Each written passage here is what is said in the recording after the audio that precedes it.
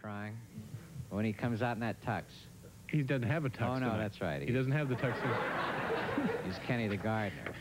Comes out in some kind of an overall. So he comes out. The gardener outfit. Well, it's, you know, I can see where a guy like you live out in the country in very rustic surroundings. Yeah, it wasn't my idea, this Kenny the gardener deal. No, don't. It wasn't. I wasn't down at the Grange one afternoon and said, "Oh, this would be great. We'll have a gardener on the show." No, it wasn't.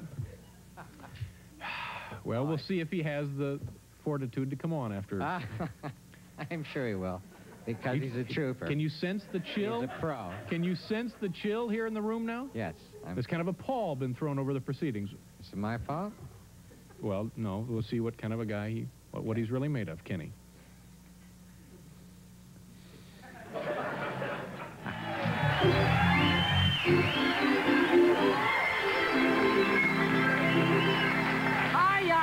Hiya, Mr. Letterman.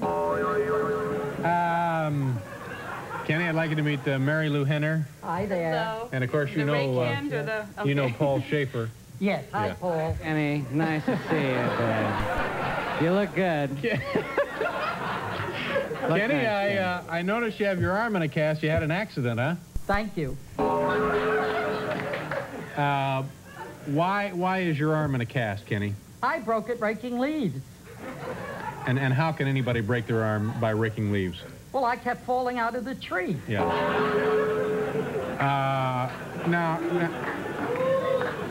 Now, Kenny, what really happened to your arm? What? I said, what happened to your arm? Oh, my dog broke it. Gee, I didn't know you had a dog. I don't. Hal, can Kenny hear me? Okay. I'll have to translate. Kenny, tell us what happened to your arm. My dog broke it. Yeah. Yeah, I bought a pit bull to guard the place. To guard the place, and the dog turned on you. Well, I don't really blame him.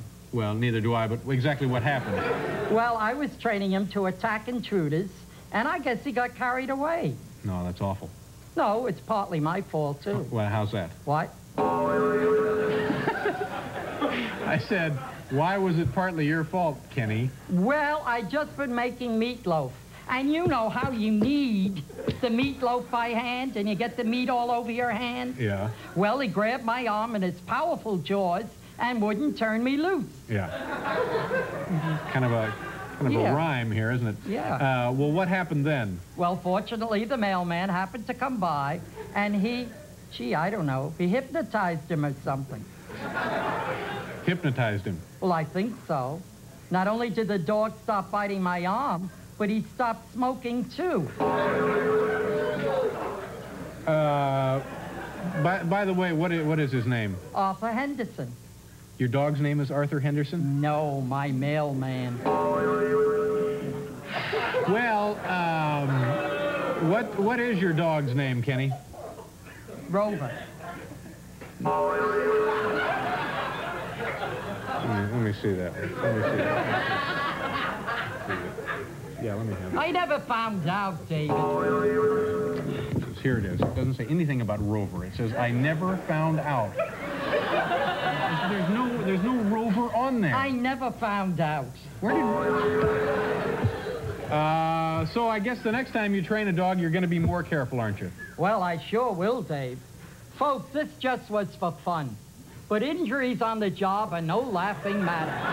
And they cost American industry millions of dollars in reduced profits. So remember, safety in the workplace is no accident. Thank you. Well, Kenny...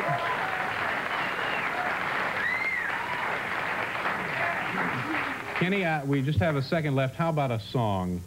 Oh, sure. Okay. Kenny's the gardener's here, bringing us plants in good cheer.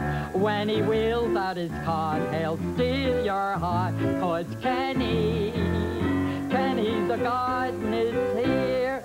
So long, Mr. Letterman.